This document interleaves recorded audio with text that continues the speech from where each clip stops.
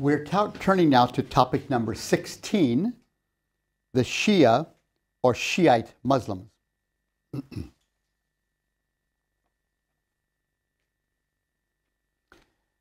When Muhammad's wife Khadijah died, he was very discouraged, depressed about that. And then shortly he did marry another wife and other wives. He had a number of wives. As long as Khadijah lived, he only had her. He had no other wives. And one of the wives he was especially, one of his favorites. He treated them all equally, of course, as prophet, he was supposed to do that. But Aisha was very special. And she actually came into his home when she was a little girl. Not that the marriage was consummated at that time, but this Aisha, this young girl, comes into this home, and he has a daughter called Fatima. And no Muslim has ever shared this with me, so I may be completely off the mark here. But as I see it, these two girls, Aisha and Fatima, they're in the home of Muhammad, had a struggle. They struggled with each other. And after Muhammad died, this struggle became present within the whole community. And it was a struggle over leadership. And Fatima and her husband Ali believed, there was a whole group following them in this conviction, that the descendant of the Prophet Muhammad should be the leader of the community. And of course, since Fatima was the oldest child, he had no sons. Muhammad had no sons who lived. Since she was the oldest child, why Ali, her husband, should become the leader of the community. And then you had the larger group in the community who disagreed with that and believed that it should be the community who decides who the leader will be. And Aisha was part of that group. In fact, a very vigorous defender of that understanding. And of course, Fatima and her husband were with the other group. And so this deep divide developed in regards to leadership within the early Muslim community. And so the Sunni group believed that the leader should be chosen by the community as a whole. And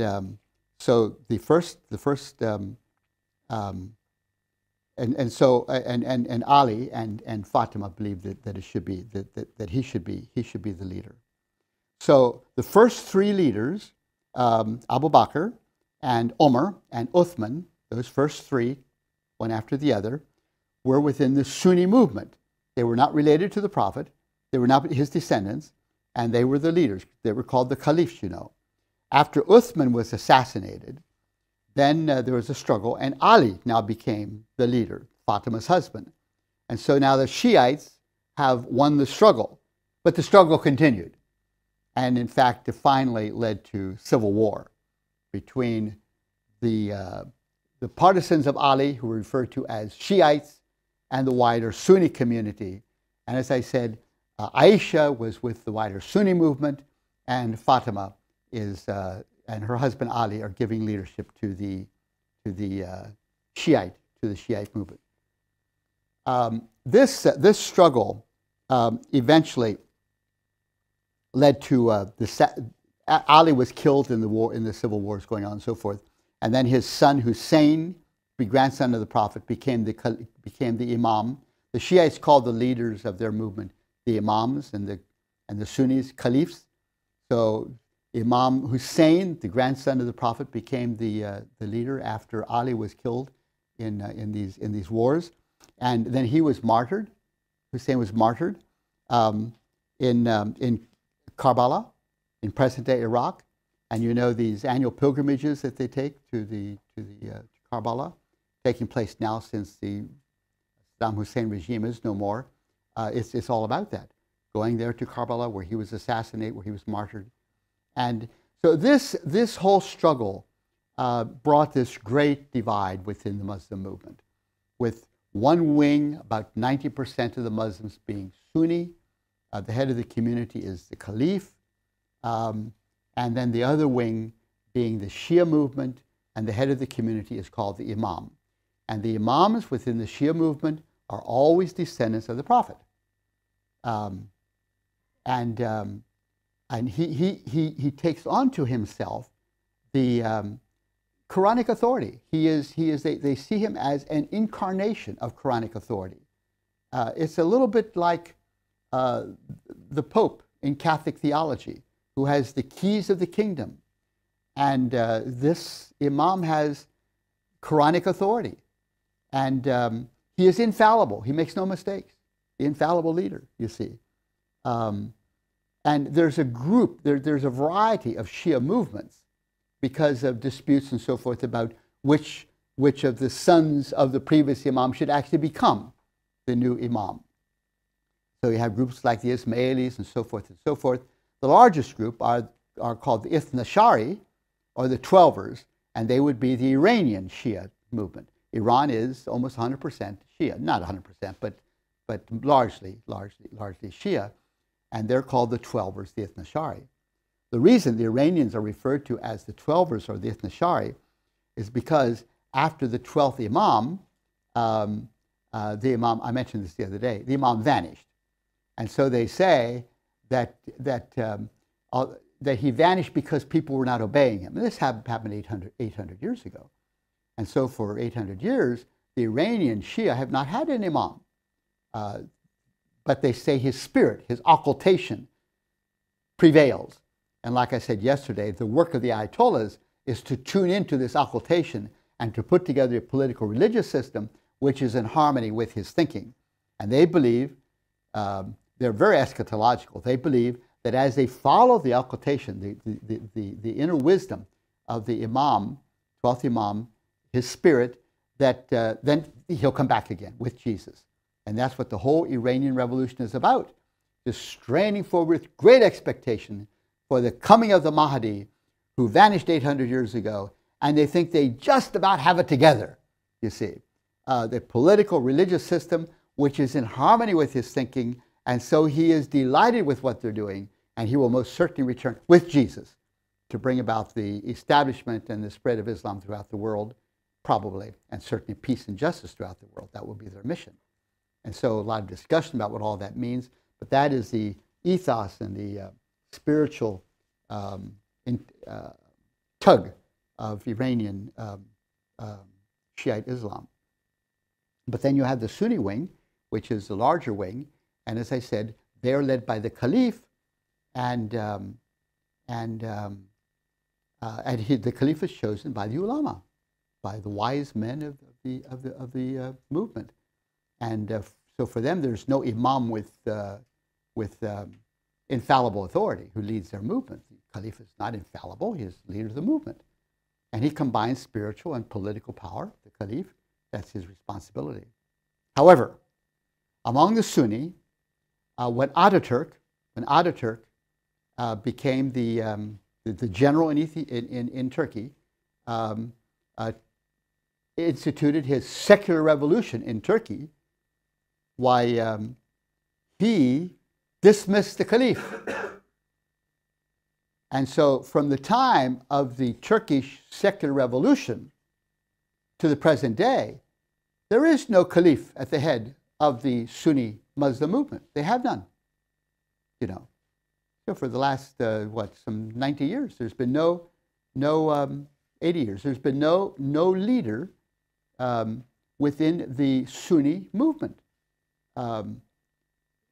See, the Caliph resided in Istanbul as we move into the 20th century. That was the seat of the Ottoman power, the Ottoman Empire, and that's where the Caliph resided, because the Ottomans had suzerainty over the Sunnis worldwide, and he was dismissed. So for that time to today, there is no authority that speaks for the worldwide Sunni movement, which of course is one of the crises within global Islam. Who speaks for the Muslims? Where is that authority to be found? So it's important to have some awareness of this division and the difference within these two movements. Let me pause for questions, and then we'll bring this to closure. Yes? Which group are the more Muslims? Are the more? Among the whole Muslim people, I mean, the Islam, which group is bigger by percentage? Okay, well, the Sunni would comprise, I think, about 90%. So recently I was reading a figure written, an essay written by a Shia who said that the Sunnis comprise 80%. I guess it's not sure, but between 80 and 90% would be Sunni, and between 10 and 20% would be Shia. And remember, Iran is the largest Shia community, and Iran is essentially Shia. You do have significant Christian minorities in Iran, Armenian Christians particularly, and some Zoroastrians, but the country is basically Shia. And the whole Iranian revolution is a Shia revolution. So when they make a mission, when they try to convert someone to the Muslim, how they divide among the new territories, or how they, like right now in Russia, many former Soviet Union republics, and I heard this name mixed up, the Caliphate or Imams or something. Do they still fight even in new territories, or how they divided the mission field or something? And yeah, well, oftentimes the Shia and the Sunni work together quite peacefully, but also oftentimes there's tension. Witness what is going on in Iraq today. And it's the legacy of Saddam Hussein, to be sure, but the tensions are very, very real. And so I don't think one can make any universal claim. Some places in the United States, for example, the Shia and the Sunni worship together in the same mosques. And some places in the world that would be unthinkable. The problem, of course, is that from a Sunni perspective, the way in which the Shia have elevated the Imam to be infallible and the incarnation of Quranic authority feels to them to be heretical. It feels almost as if they're giving an associate to God. Whereas for the Shia perspective, in our modern world and throughout history, it is necessary to have a leader who has the authority to interpret Islam contextually within the world in which we live. So the Shia have a much more kind of incarnational kind of view of authority than do the Sunni. And so theologically, there's significant divergences. When I was in Iran at that Mahdi conference, I heard 21 sermons, I guess it was, on this whole Mahdism. And I was impressed with how very high the Shia elevate the leader of the community and the Mahdi. I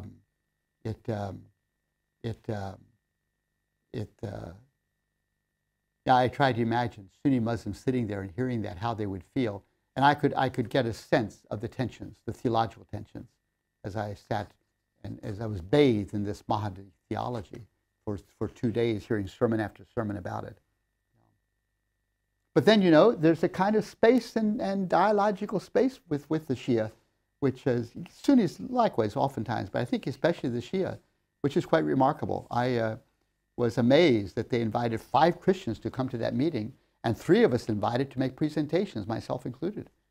I was trying to imagine a conference of Mennonites somewhere in the world on the incarnation of Christ, and inviting a Muslim to give a sermon on the Islamic take on the incarnation. I don't think we would have done it, but here they invited me to speak on Jesus, and I shared with him what I shared with you yesterday, his journey to the cross, which is not an Islamic take at all on what Jesus is about, but it's a desire to hear the spiritual streams throughout the world, which led them to do that. And I just admire them immensely. I think it's just wonderful. Yes? The caliph that were dismissed in Turkey, and is there any attempt now to restore the caliph among Sunni Muslims? Yeah, I think that the world Muslim movement feels it would be hopeless to come to the kind of consensus necessary to restore the caliph. You know, that's a good question. I don't know what happened to him when he was dismissed. I think he just went into exile, you know. He wasn't killed or anything like that, but he was dismissed. So there's been no caliph. Now, of course, they have the Muslim World Congress, which I guess would be the closest thing to a central authority, but there's no particular person who is noted as being the leader of the Muslim world, like you had when you had the caliphs back there. Al-Azhar University is probably the intellectual center of the Muslim world. But again, many Muslims will critique Al-Azhar and some of their innovative theologies and so forth. And so, you know, there would be a mixed bag. Al-Azhar intellectually probably, as much as anything, represents the center of the Muslim world. And Al-Azhar, by the way, does invite Christians sometimes to address them.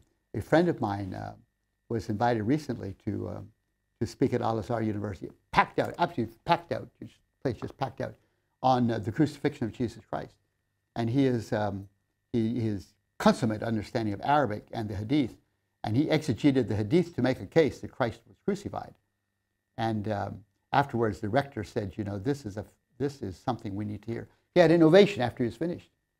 The rector said, we need to hear more about this. Within Al-Azhar itself, there's often more space than you might think for theological discourse and dialogue taking place. Yes? Maybe I missed that. While there is no Khalif for Sunnis, who is the Imam for Shiites? It's Iranian president, or who is the Imam right now? Well, see, since the 12th Imam, they have had no Imam in the Ithna Shari movement, the Twelvers movement. For 800 years, no Imam. But they're waiting for him to come back. They say he vanished because people were not obeying him. When the society finally is obeying him, then he will return. So like I said yesterday, instead of the Imam, you have the Ayatollahs.